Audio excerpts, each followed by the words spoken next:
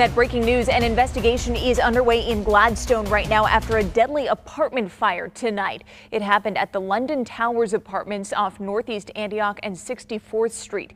We have live video from that scene right now. Fire crews were called in just after 7:15, so they've been on the scene more than 3 hours. We know that one person was killed, and we're told that smoke alarms in that building were not working. Fire investigators are on the scene. As you can see, police and fire both there working on this investigation, trying to pinpoint a cause.